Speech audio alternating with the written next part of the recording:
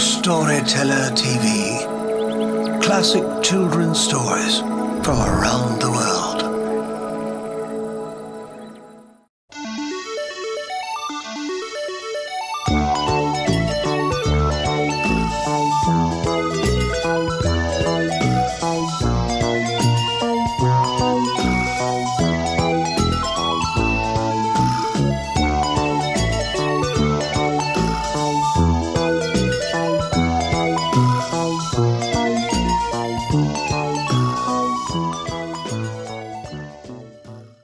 Jester Minute and the Vanishing Castle.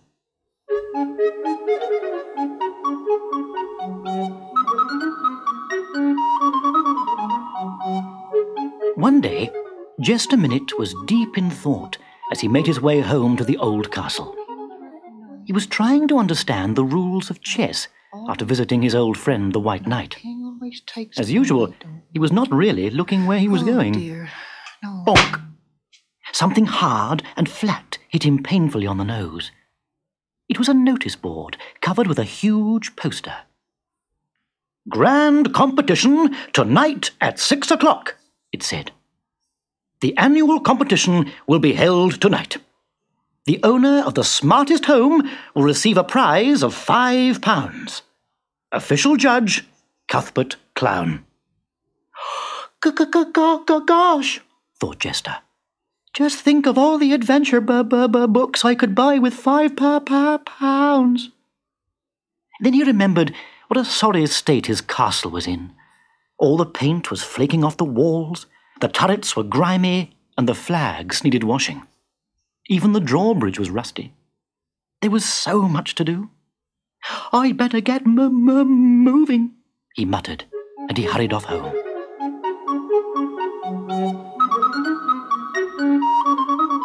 But poor Jester was in for a shock.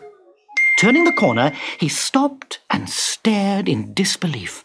"My castle," he cried. "It's gone." And so it had. His home had completely disappeared.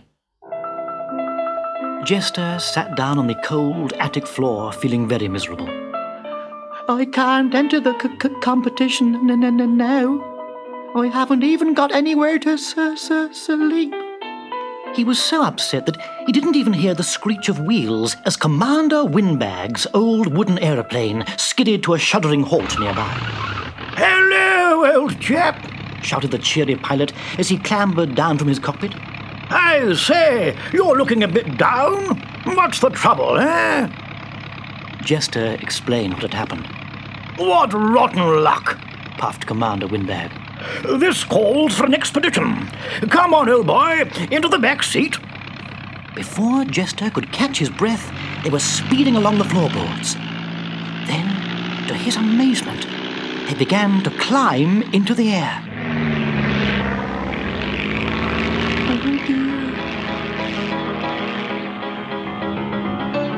Looking down, Jester could see the other toys getting smaller and smaller as the little plane climbed further into the air. "Jolly good fun, isn't it?" yelled the commander as he steered the plane even higher. Jester began to feel just a little bit ill. Flying was a completely new experience for him, and he was terrified. They flew at such an alarming speed, over things, round things, sometimes nearly straight into things. But there was no sign of the castle. Could we stop for a moment?" groaned Jester. "I'm feeling a bit dizzy." But Commander Windbag could not hear. Instead of slowing down, they seemed to fly even faster. And before Jester could speak again, they shot straight out of an open window.